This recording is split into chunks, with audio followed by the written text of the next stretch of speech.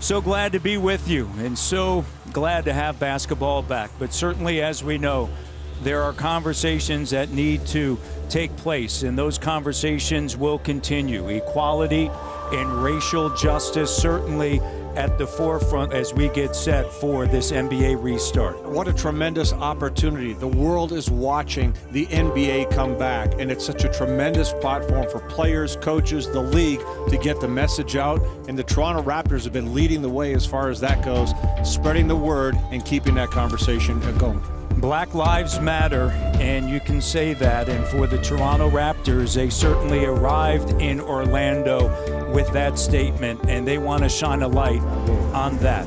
Together on three. Together on three. 1, 2, 3. Together.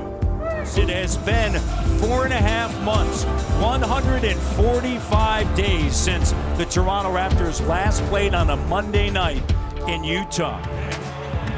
Three-pointer, and it's good from Calloway. Siakam kicks it. OG on the bounce. Spin move with the left. How sweet is that?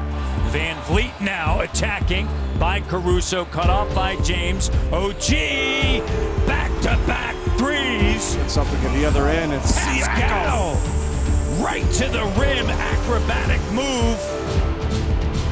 Kyle with Kuzma on him, rises up, and the three is good!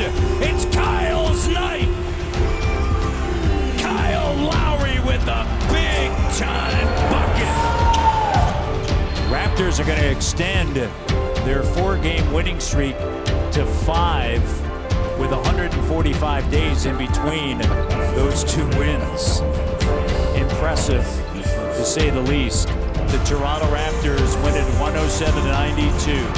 Their defense was outstanding.